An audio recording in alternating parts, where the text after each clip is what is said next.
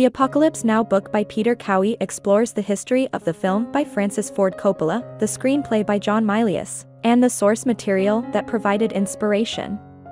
Cowie, in addition to this 2000 tome about Apocalypse Now, is also the author of Coppola and the Godfather book. Cowie worked closely with director Coppola and with cinematographer Vittorio Storaro in constructing the book.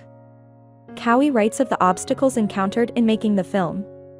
Difficulties and changes in casting, a heart attack suffered by actor Martin Sheen during filming, and major cost overruns are cited.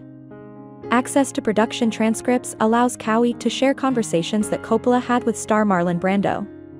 These show that Brando had considerable input into the development of his character. Also discussed is the interest George Lucas had in doing the project and the political machinations dealt with in the plot of Apocalypse Now that helped inspire Lucas's vision in his Star Wars series, in which some surmise the rebels represent the Vietnamese and the Empire, the United States. On-set arguments between Coppola and Milius and the difficulties in wrapping up the project are covered, as well as a chronology of the production of the film.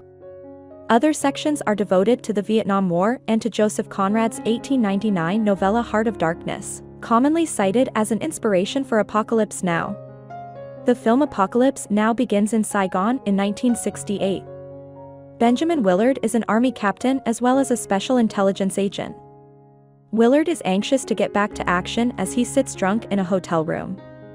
Having completed a tour of duty in Vietnam, he returned home but finding civilization difficult to deal with, is returning for a second tour, but he has yet to receive his orders. Eventually, he is taken to Nha Trang by two officers, where he meets with a CIA operative and superior officers.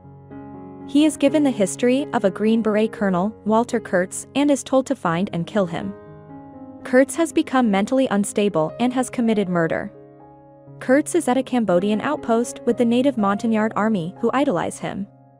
In order to get to Kurtz, Willard joins a Navy river patrol, which is to take him to the Nung River to Cambodia.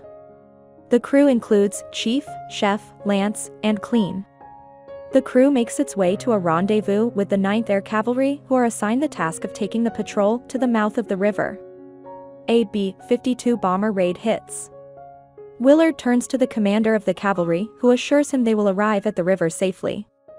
As dawn breaks, an air attack is ordered on a Viet Cong village, and the film's iconic scene utilizing Wagner's Ride of the Valkyries unfolds. A helicopter is able to get Willard and the crew to the river, and an episodic journey to find Kurtz is underway. In the jungle, Chef desires mangoes, so he and Willard do some exploring. They are in the midst of huge trees and thick vegetation when they encounter a tiger in the shadows. They quickly run back to the boat. Chef suffers a mental breakdown while the crew is shooting into the jungle, fearing that the Viet Cong is the pending danger. The mood of the crew becomes somber with Chef's breakdown. Moving upriver, they come to the supply depot of a United States base.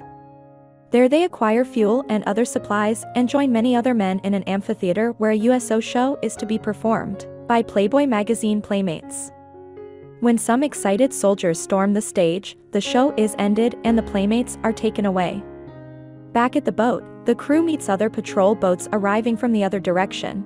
As the journey progresses, the crew becomes more and more frustrated and short-tempered. Willard studies all of the information he has regarding Kurtz. Lance and Chef use drugs frequently. Lance takes to covering his face with camouflage paint and becomes very quiet. One day they come upon a small boat with several Vietnamese peasants carrying supplies. Chief orders the boat searched and that the can a woman is sitting on be examined. When the woman makes a move, Clean begins shooting the people on the boat, killing all of them with the exception of the woman.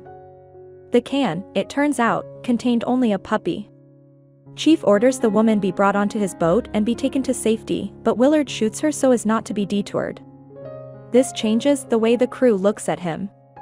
As they continue upriver, they find an army outpost under fire near the Cambodian border. Willard is given mail for the boat and learns from a letter that a man previously dispatched by the United States to find Kurtz is now allied with him.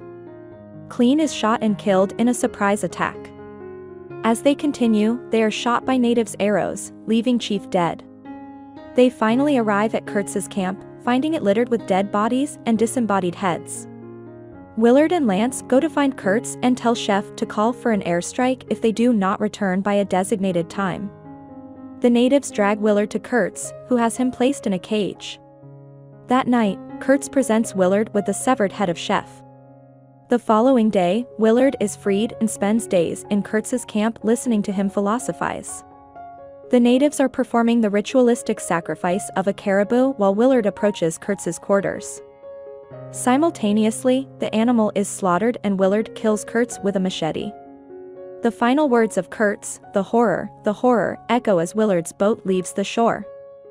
I hope you enjoyed this video. Leave a like if you did and be sure to subscribe. Thank you.